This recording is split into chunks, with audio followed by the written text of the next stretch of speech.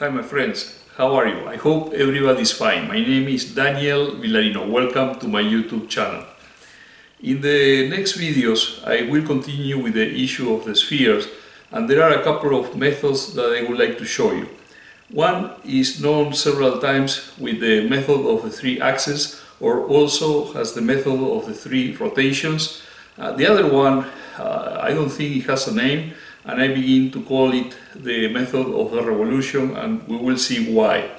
I have seen a few videos. I remember Alan Stratton, Frank Howarth, and also Mike Peace, and they do this method of the 3 axes.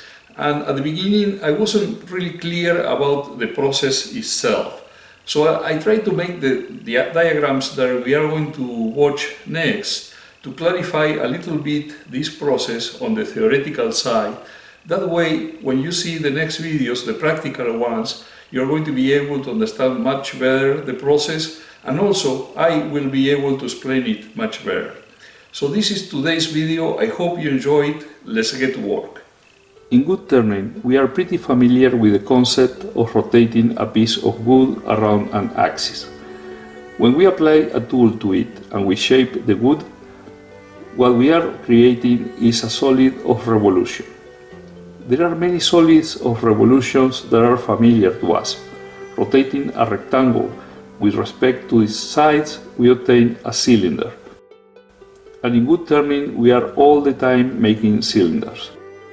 Rotating a right triangle with respect to one of its legs, we will get a cone, and that is another solid of revolution to which we are familiar. At first view, it may not seem like it, but every vessel, pot, plate, bowl, pen, bottle stopper, etc. that we make in the lathe is as well a solid of revolution. One of the most spectacular solids of revolution is obtained when we rotate half a circle with respect to the diameter. Yes, it is a sphere, and the amazing thing is that no matter what diameter of the circle we use as axis, when we complete a revolution, we obtain always the same sphere.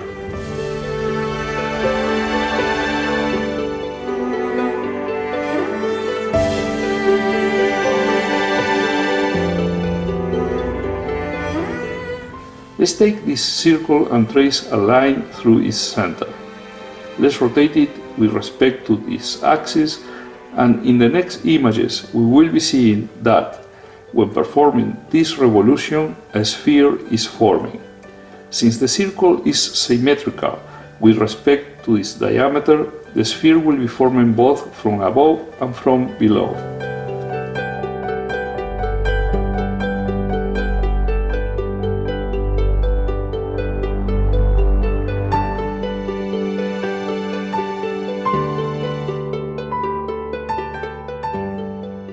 Finally, we get a complete sphere. To turn a sphere through the process of the 3 axes, we want this axis to form a 3-dimensional Cartesian coordinate system. Before we go to the theoretical process of how to do this turning, I would like to imagine the sphere is already done and see how it interacts with these 3 axes. Here you can see that I have marked an axis in yellow, another axis in blue, and the final axis in red. I will perform a revolution of the sphere with respect to the yellow axis. If, when doing so, we apply a yellow pencil to the widest part of the sphere, we will draw on it a circumference that will have the same diameter as the sphere.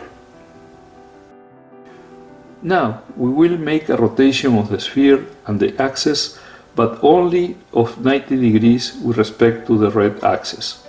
So now the yellow axis is pointing upwards.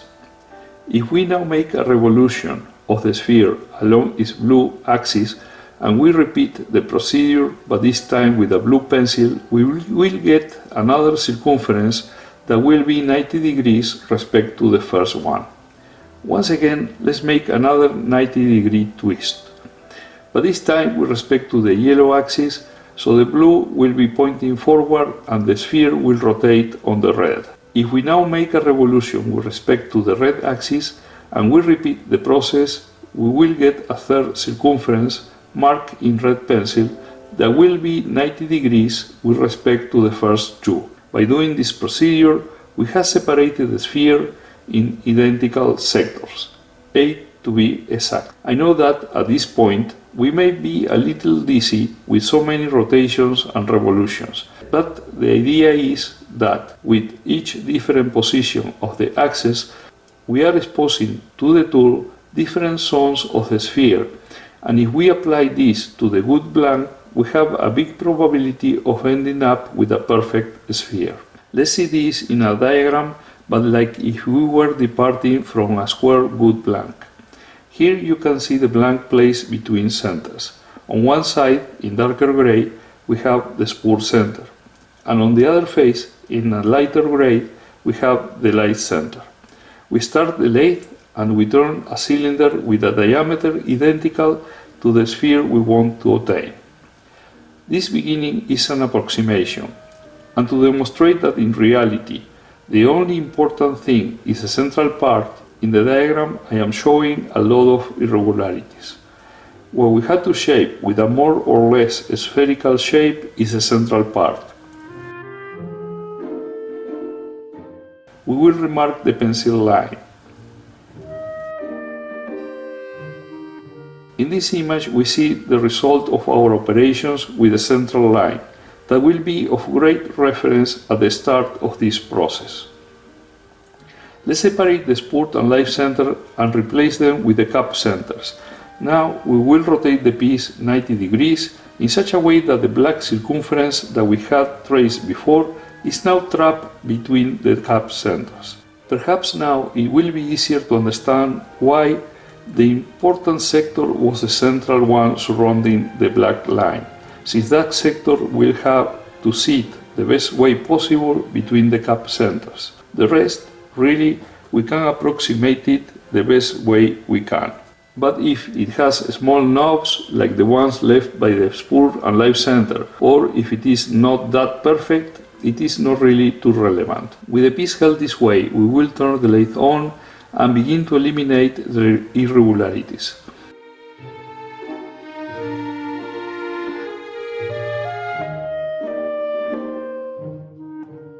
What it is in excess is marked in gray in this image.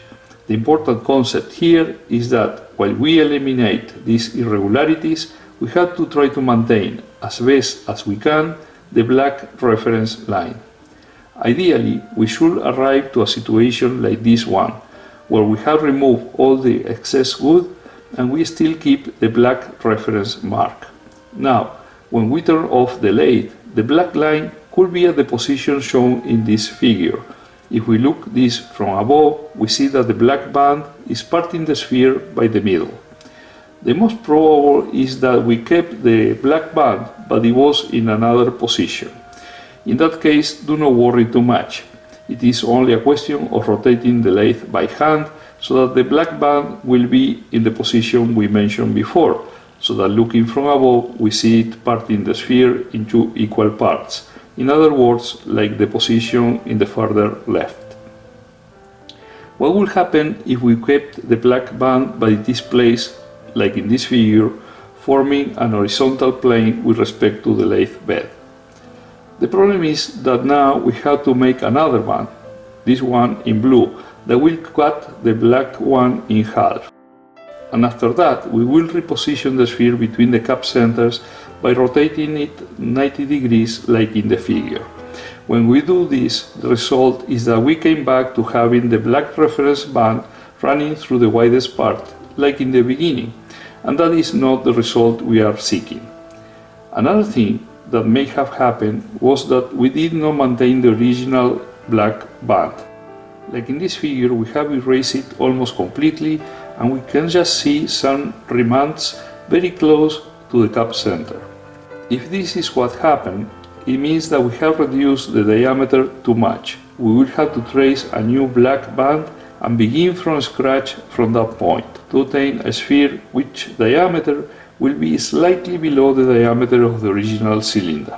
Do not worry, this happens a lot with this method, more often than not. it is just a question of persevering and being a bit more careful this time. If not, we will keep reducing and reducing the final diameter of the sphere. But let's turn to the point where everything was going well. We were able to keep the black line and now we trace the blue. With the black line in its position towards the top, we perform a 90-degree rotation like the one shown in the diagram. The result of this rotation is that now the parts that were covered by the Cub Centers are exposed and will point one to the top and the other to the bottom. If we turn on the lathe and begin to apply the tool very slightly and trying to maintain now both the blue and black lines, we will get our sphere. If we were to apply now a yellow pencil, for example, we would achieve the division of the sphere in 8 identical sectors like we saw before. For the sanding, we will repeat the process of the 90-degree twists for each grid. So we will rotate for the 3 axes for 80 grid if there is where we want to start.